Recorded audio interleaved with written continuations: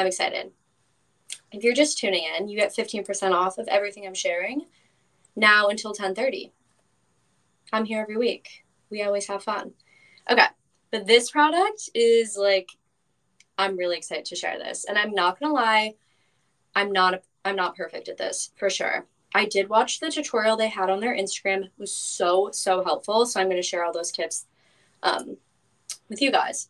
But this is the Pseudo Labs Freckles, fake freckles. So this is the Freckles kit in shade 02. So there's 3 different shades. There's like a lighter shade if you're more pale, darker shade if you have a more darker skin tone. So first of all, when I unboxed this, I was like, this is so bougie because it comes in this gorgeous faux leather case. And when you open it, there's this little slot in the top, which the little like toothpick sticks in. And then this part just sticks in here. So you're never going to lose this toothpick. Like if the toothpick just came on the side, that thing would be lost in 1 minute for me. But you're never going to lose it because it comes in this little fancy case, which I love. Okay, so what you do, take the toothpick. You take the freckles out. Okay, so the first thing the woman in the tutorial said that I'm going to share, she was the founder, so she knows what's up. But you really got to shake it because the different like the formula separates is what she said.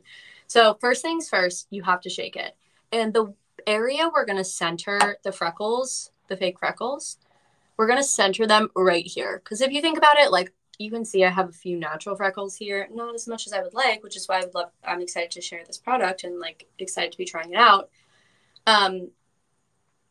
But we're going to center our freckles where the sun is naturally hitting, which is right here. So first things first, you take it off and you're going to wipe some of that excess product off because we don't need all this product. Welcome everyone who's just joining, who's just coming back. Okay. So then what we're going to do is we're going to hold it like this. We're going to hold it in about 1 inch from our face. And we're going to take this little toothpick. I'm really getting up close and personal here. Hi. We're going to take this little toothpick and we're just going to kind of, I'm going to shut my one eye. Just going to kind of like slowly go down. Okay. So then you see there's the freckles. Then what you do is you take your finger and you pat them in. Isn't that cool? It's so cool to me. What I'm going to do on this side, I just go down really slow and super light. Okay. So here we go. And you see they kind of disappear. What she said was essential is we want to do layers of this. So I'm going to go back again. Just really slowly. Really slowly adding to that center area of my face. Okay. Oh, I got a big smudge on my nose, but the good thing about this is you have a minute or two until they dry, so you can kind of go like this and pat them out and get a much more natural like look. So sometimes, I just said I'm a little bit new with this. I've just been trying this out for a few weeks. But look how cute that looks. It's liquid, very liquidy. So definitely be a little bit careful your first 2 times trying it out. But you can also like, it just looks so cute when you're in person and stuff and in selfies. So I'm going to do a little more. This is my 3rd layer now. Okay. How does it compare to Freck? That's a great question. I think this is so much better than Freck because it's so much more natural because you have that splattered effect. And Freck, you have to like really paint them on. So I just feel like this one is so much more natural. And I follow so many people who've been promoting Freck, but all these YouTubers I follow have also started to promote this. But if you do want to get that painted on look, you can take the little Q-tip and kind of like add some more defined freckles. So There we go. We're adding a little more. I can rub out that little smudge. You can rub this out with a beauty blender too, but like, look how cute that is. So this is the type of makeup product that and look, that went right over my powder, like so nicely.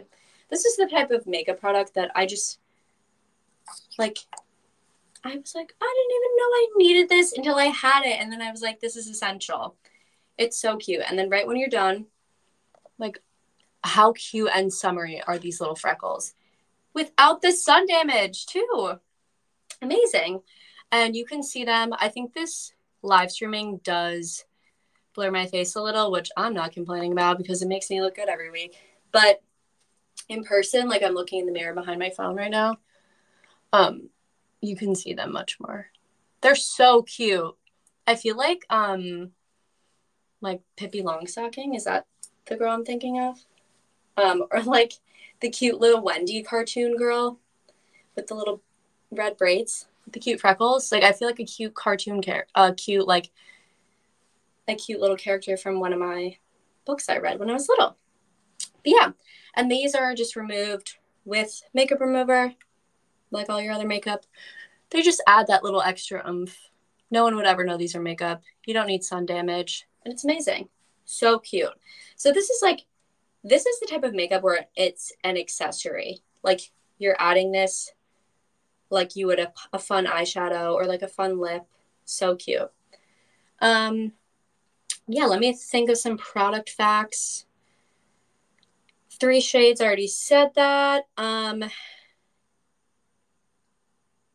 Let's see. Yeah, I think I covered everything. It's all about slowly adding and layering, using a little bit at a time. Don't use too much. That's what I did the first time, and I was like, what did I just do? It's all about tiny little strokes with the toothpick right here, and then you just pat it out all over your face, and it looks so cute.